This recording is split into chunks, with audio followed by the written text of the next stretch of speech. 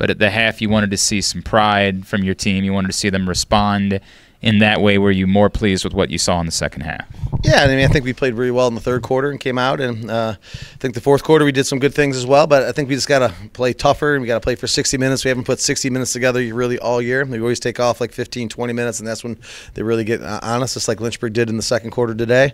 Got us. It happened in Dickinson in the fourth quarter, so we got to find a way to play that, and we got to do better on the offensive end, scoring on our open shots and scoring more tough goals, and that's how you win games, and we're just not quite getting that right yet. A lot of new guys in there, and we're still trying to find our way, but hopefully, you know, a good part about this tournament is that we get to play again tomorrow against a really good team and another good opportunity to see if we can get a W. You made a goalie change at the half, and I know there's always a lot of reasons for things like that, and certainly one of them being you're playing again tomorrow, right?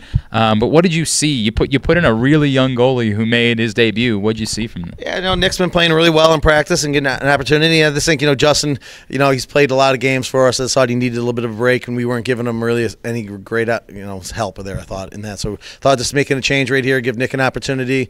You know, he did okay. You know, gave up 5. He only had 2 saves, I think. So, you know, but Justin will start again tomorrow, and he'll be fine with it and understand, and he still is a great cheering everybody on. But sometimes you got to do something different, and, you know, our save percentage isn't great, and so we tried to do something a little bit different to see if that sparked us a little bit. Did you see anybody stepping up and demanding accountability? Was with the body language stuff? I know at times it didn't look great tonight, but did you see some guys that really stepped up and showed you something leadership-wise? I think, you know, Grant Zick does a great job of that, and, you know, Jack Scalati does a great job of that, and I thought, you know, Robbie Vandergault does a great job of that, being, you know, tough as he is. And, you know, I thought everybody played better in the second half and really gave us an opportunity to compete and get back. And we had some chances to get back in the game. Unfortunately, you know, we kind of gave them a couple easy ones there, and we just got to clean up our defense a little bit. We didn't slide as well as we usually do, but it happens. But we got another chance, and we're still trying to figure out who we are, I think, which is a little late in the season, but we're still trying. All right, as you mentioned, that is the great thing about this event is you get to turn around and come play tomorrow against a team that's, you know, licking their wounds today and is a really good Washington and Lee team.